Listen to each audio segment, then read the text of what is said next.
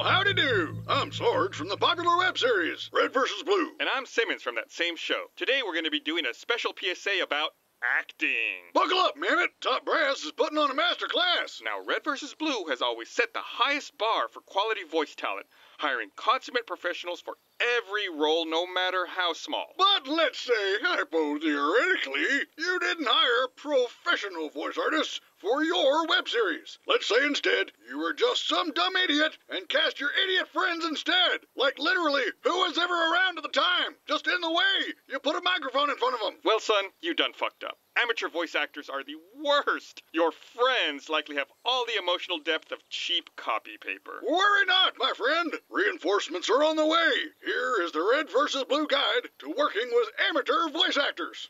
There are many schools of acting in the universe. The Meissner techniques, Lee Strasberg's method, Stanislavski's system. For amateur actors, however, we recommend you use helmet filters. You say tomato, I say tomato, but it all sounds the same through a broken walkie-talkie. With a good helmet filter, much or most of your dialogue will be incomprehensible. This will work in your favor, because if viewers don't know what you said, they also won't know you've said it wrong.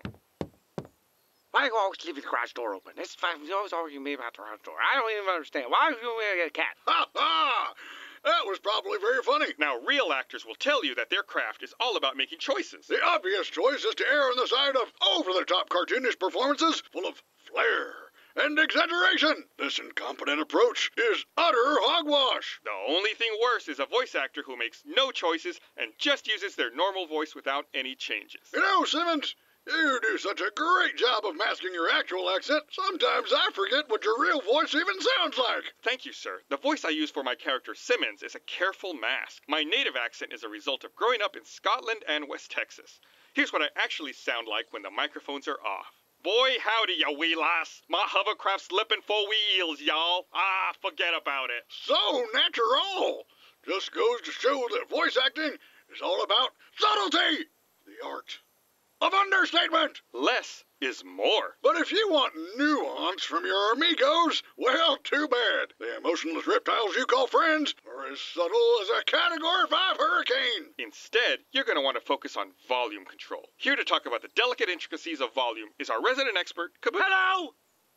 Hello! I am Professor Caboose, and I'm here to talk to you today about volume control! Ah! Whisper, whisper. Yeah! Oh my God! Sometimes it's pretend like you're telling your best friend a secret! You get really quiet! Like you've lost control of the airplane! If you talk at random levels, everyone seems just like maybe you're having a stroke! But maybe, in any case, I deserve acting award! And scene. Before we head into the VO booth, it's important to give your actors a quick warm-up exercise. Many amateur actors get hung up on pronunciation, but repetition of a difficult phrase will help them get into the right headspace. Watch as we demonstrate how professionals handle this simple warm-up. Repeat after me, Simmons. Pad kid poured curd pulled cod. Pad kid poured curd pulled cod. Double time. Pad kid poured curd pulled cod. Pad kid poured curd pulled cod. Pad kid poured curd pulled cod. Forwards and backwards. Pad kid poured curd pulled cod. Pad kid poured pulled cod. Pad kid poured curd pulled cod. Nailed it, Simmons. Why, thank you, sir. Not a single mistake. Once it's time to record, there are several things to keep in mind. A trained actor, like myself, will carefully study a script for days on end in order to understand the deeper context and hidden meanings within a script. This deep reading of a screenplay is critical for an actor to understand their character and the context of each word in the dialogue. However, the dumb apes you asked to grunt out your masterpiece won't read that script until the very moment they're speaking the words into a microphone. So, as a director, you'll have to break things down for them. Oh, it's you! I've been waiting a long time for this. Actually, in this scene, your character is confronting the person who murdered their wife. Confused now. Can you break that down for me? You want revenge. So, louder? You mad. All right, why didn't you just give me a line reading there, Mr. James Cameron? On the upside, you can get ignorant actors to say whatever you want. Does anyone have an adult diaper lying around? I've had a bit of an accident in here. I'll have to record Doc's lines later. Oh, what a mess! Whoever wrote these wonderful lines deserve $1 million. Wait a minute, I'm not going to read that. How about whoever wrote this deserves to be fired? You're all fired! How about them apples? You might not be able to prepare your actors as much as you'd like, However, digital technology means you can ask them to do as many takes as you need to get the perfect one. Ah, my balls! Let's do one more take. Nah, it's okay, I'm good. Okay. Finally, if you assume that your amateur actors will be low maintenance and easy to work with, you're in for a rude awakening. In reality, it's quite the opposite, especially if they think they're naturally funnier than your script. Get your hands up! Get your hands up! Get your hands up! Nailed it. Get 'em up, dirtbag! Hands 'em up! Handsy-pansy! I'm just gonna keep going for a minute. Hey, get your hands down! Just kidding, it's opposite day. Put 'em up! Up and away! Up and away! Spirited away! Miyazaki! Damn, Simmons, this is gold! You getting all this? I threw in an anime reference. He's the boss, so, I just smile and nod. I am really feeling this. I'd like to do 100 or 200 more takes. I'm gonna go take lunch. Simon says get your hands up. Get your hands up. Baby, hands up. Baby, hit me one more time. Finally, a few parting thoughts before we leave you today. In your war against amateur voice talent, you're going to want to choose your battles and prepare to lose them all. Stanislavski taught his students that acting is reacting. The most important thing a performer can do is really listen to their scene partner. Right, Sarge? Absolutely, Lopez. By listening, you can riff off your scene partner's energy and emotions. This will help dialogue feel free-flowing and natural. It can even reach a point where you and your scene partner start automatically finishing each other's. All right, okay.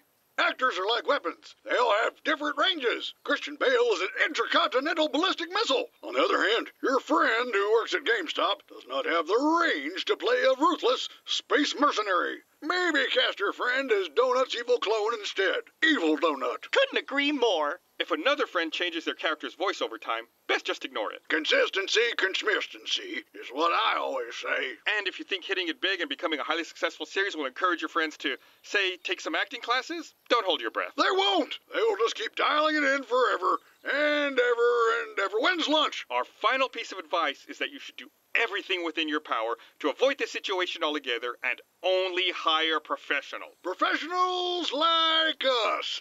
Ha ha! Wow, we really did this wrong. Can't spell ass without class. Got that backwards. Oh my god. Les Stasper's method and the Stanislavski. I hate you. I didn't write this. Pad kid, poured cold, burger.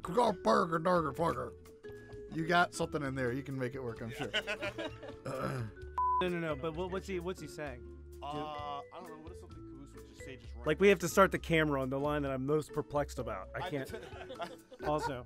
I forget what your voice really sounds like. Scottish Texan accent.